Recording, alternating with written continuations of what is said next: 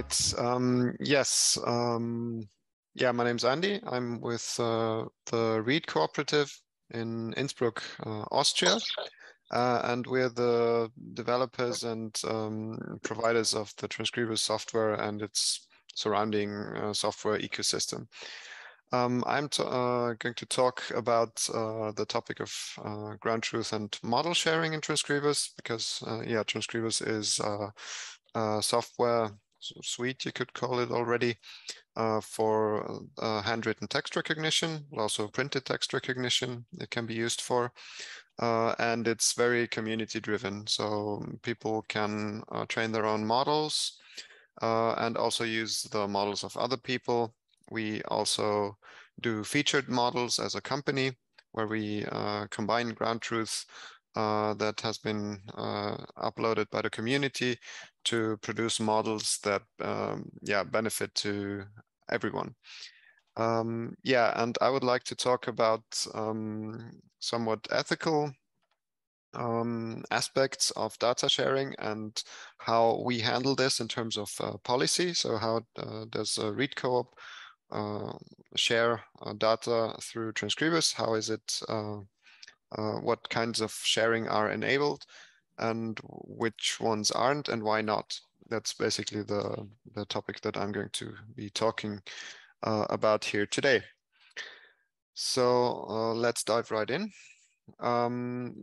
The first type of aspects that I would like to talk about is economic aspects of data sharing.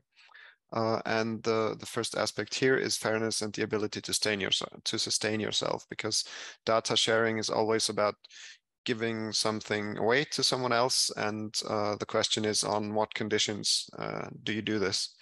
Here I brought a quote from a famous British author, Daniel Defoe, who said, "One man studies 7 years to bring a finished piece into the world, and a pirate printer reprints his copy immediately and sells it for a quarter of the price. These things call for an act of parliament."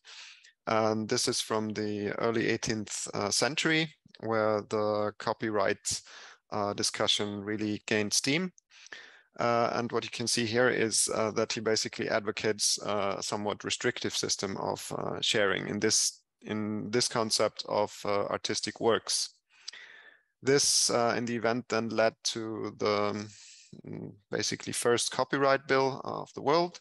And this was entitled the Bill for the Encouragement of Learning and for Securing the Property of Copies of Books to the Rightful Owners thereof. And especially this encouragement of learning part is very interesting. So he saw the kind of value that could only arise if you had some sort of control over the data, basically, in this case, artistic works. So we're not talking specifically about copyright here today, but it's a very related topic. So it has a lot in common with data sharing in general. Yeah, and how does the Read Cooperative and the Transkribus software handle this? We enable sharing as much as possible, but try to retain as much control as is necessary. And this control, in turn, is control itself democratically, because we're a cooperative. That means we have our members, they elect the board. And with this, you have a sort of external control instance, again, that is the basis of this yeah, cooperative. Yeah, and what can be shared and what cannot be shared, and in what way can it be shared? Basically, the part that the cooperative contributes as a company now, and that's the infrastructure and the compute power that goes into training the models. That's the part that is controlled. So you can share your models with other people, but only within the platform. What is not controlled is the ground truth data, because that's the part that you yourself as a user contribute, and you can export this freely out of the ecosystem again. So it's about who contributed what to the overall enterprise, you could say. And based on that, we decided to set up this sharing policy. Then another important aspect, economic aspect here. Yeah, this policy also serves, of course, the basis of existence of the cooperative, because it's a company that needs to gain revenues in order to uphold all the infrastructure and further develop the technology, etc. So that was what the first aspect here was about. So the ability to sustain yourself also as a company. The second economic aspect that I would like to talk about is what you can achieve together. And as a large association of stakeholders that the cooperative is, working towards a common goal can achieve a lot. As you can see here with one of the most recent technological additions that we made to the software. This is a transformer-based model. I thought this was a nice way of showing what this putting together of many people's efforts can achieve. The PyLayer models here are trained on the same ground truth data. PyLayer is the older engine that runs in the software, and the transformer-based one is a newer one that we just recently added. And you can see here that putting together a lot of different ground truth can produce models that work very well out of the box, and that you can basically throw anything that's written in any European language at it, and it will provide a decent character error rate. So that's the erroneous characters per 100 characters. And here you can see a breakdown of this sample of 297 pages, how they are in this basically histogram, how they are distributed. So yeah, we have around 20 pages that are below a character error rate of 4%. And you can see that the new technology outperforms the old one. The main thing that I want to show here is that you can get a pretty good recognition rate on a very diverse test set, due to many people contributing to this endeavor. So sharing data and pooling it. So sharing can also lead to pooling. This can provide a very good technological solution for everybody involved. Then let's move to the next category, the second category, that's societal aspects. Here, what I would like to provide as a stimulus or a food for thought is a little bit about the ideas of property. So how do we think about property, and how does that concern sharing? We have here basically two fundamental ideas. One is American utilitarianism and the concept of eminent domain, which basically means who can make the best use of resource in the interests of everybody has the strongest claim to that resource. In this case, it's the state. And opposed to that is the French and especially Napoleonic idea of property as an inalienable right that's tied to a person. That's also based on Roman law. So we have this continental European idea and this more Anglo-Saxon idea, which differ fundamentally. The one is about how or what to do with the resource, and the other one is who is entitled to this resource due to a fundamental right. So these are two quite different approaches. And yeah, that's also the reason for the two systems of copyright and author's rights. So in Europe, we have author's rights, where you think about who does this belong to, what person is this tied to, what person is entitled to something. Whereas with copyright, you think about who is allowed to do something with that. So the one type of thinking about property is about action, and the other one is about a person more. Yeah, and this ties in nicely with what I said before.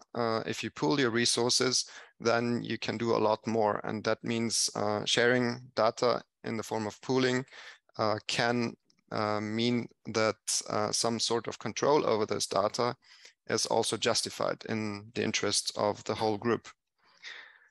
The second societal aspect I would like to talk about is sustainability, because digitalization and especially digitization, so scanning and making searchable of historical documents, they are very service dependent. And this is something that still hasn't reached many archives and LAM institutions in general, that this is a new way of doing things. You get lots and lots of advantages, technological ones, for example, the ability to search large amounts of data very quickly and efficiently and do very advanced research on them on the one hand, but on the other hand, you have to uphold a continuous service, as opposed to sticking a lot of books in a cellar or on a basement. Or in a basement. So also in the sense of sustainability and being able to have access to our pasts for a longer time and in a more efficient way, it makes sense to share data, but also to pool them. So this combination of control over data and freedom of sharing makes sense here too. The third societal aspect is one that's based on systems theory. I looked a little bit at how this ties in with centralization or decentralization. And here again, we can see that complete decentralization, which is often demanded by some initiatives, that data should be free and there should be no restrictions whatsoever on data sharing, that this basically wouldn't really work, because you need some degree of centralization in order to provide the infrastructure for any system. And this may be the Web3 infrastructure that is just on the rise, or it may be the example of the human brain. The human brain has billions of neurons, but they are organized in more centralized areas that perform specific tasks. And so they are also similar in a way, because the internet needs ISP nodes, so the internet service providers that provide the infrastructure, and this enables a decentralized system of sharing information. And powerful systems are always a mix of those two. And the last category is the person-related one that I mentioned at the beginning. Here again, we have this dichotomy between a more Anglo-Saxon legal practice and a more European continental one. The one is a practice and precedent related, so you look more about the actions that have happened so far and how have we treated them so far. Plus the very American idea of freedom of speech, where you are allowed to do with data many things that you aren't in other countries just due to freedom of speech. So it's all about doing something, rights to do something, whereas in Europe, the personal rights are more important. So the rights that are tied to you as a person from birth, and those rights are often inalienable. And how does this affect data sharing? It's about what do we do with the data about persons that are in the material that we're working on, that we're sharing on, that we are using to create models, etc. Here it's basically a question of what takes precedence here. So what's important? Is it important to advance research and digitization, or is it important to protect those persons' rights? For example, medical records. Those may even go back to the ancestors of people, because the general right of personality expires when you die. But does that mean that your records should be shared openly? If there are maybe medical records that provide clues to the health of your descendants.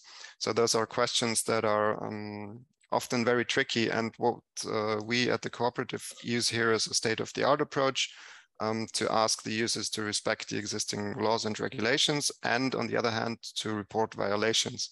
And whoever wants even more security or more concrete rules for how the data are used and shared, with those we conclude data protection agreements for those who want them.